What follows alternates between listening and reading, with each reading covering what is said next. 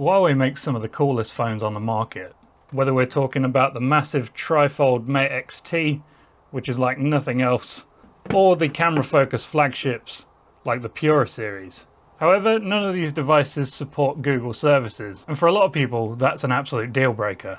Thankfully, getting set up with native Google apps is pretty easy, and today I'm going to show you how. This is the new Pura 8T Ultra, fresh out the box.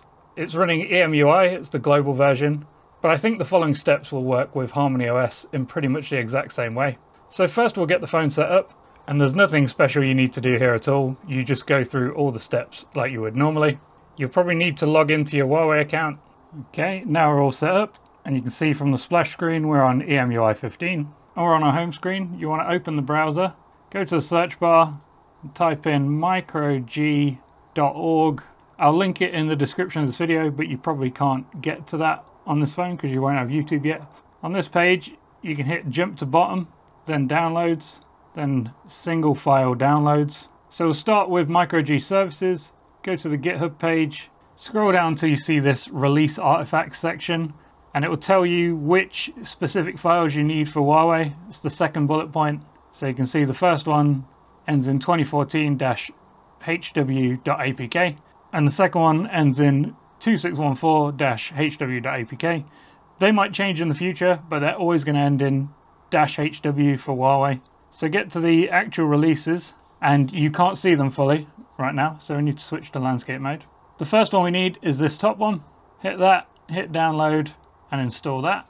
Then tap done. The next one we need is down here, ending in 2014-hw.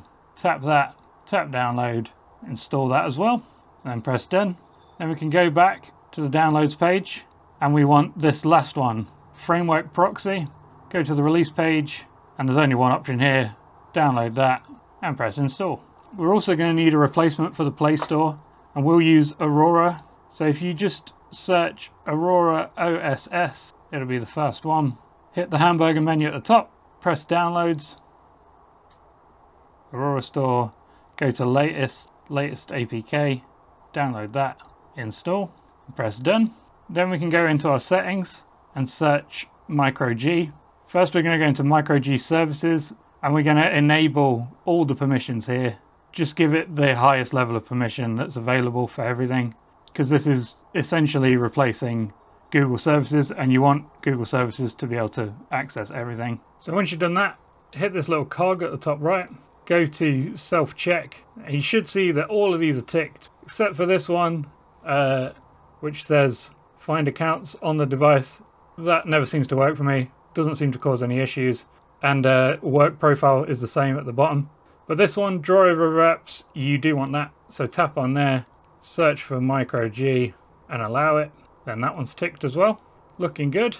So next, go to Google accounts, tap on that, add Google account, and sign into your Google account. Obviously, I'm not going to show you my password. You'll probably need to do a two-step verification. It's me, and we're logged in to our Google account. So that's MicroG set up, essentially. Then we can go to the Aurora store and set this up.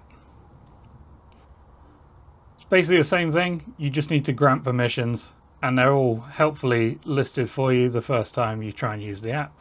Let it do whatever it wants. Tap finish. And I never really log into this properly, I just tap anonymous, and that seems to work fine. Because you'll log into the apps once they're downloaded. This is just to download the apps. I guess certain paid apps you might want to be logged into the Aurora store. So now we're in, tap search, and it'll work just like the Play Store. So let's try and get Chrome. So you can see we've got Chrome at the top. Hit install, it seems to be working. Hit install again, and open. And as you can see, my Google account is right here. I can press continue, and that's it. We're in. I've got all my bookmarks, my history, just like I was on any other Android device. And you just go into Aurora Store and download all your apps, and they should work pretty much flawlessly. So yeah, just a quick one today. Tried to keep it as brief as possible. Hope you found it useful. Click subscribe if you like this kind of thing, because I've got a lot more content about the Pura 8T Ultra coming up soon. And I'll catch you in the next one. Toodles.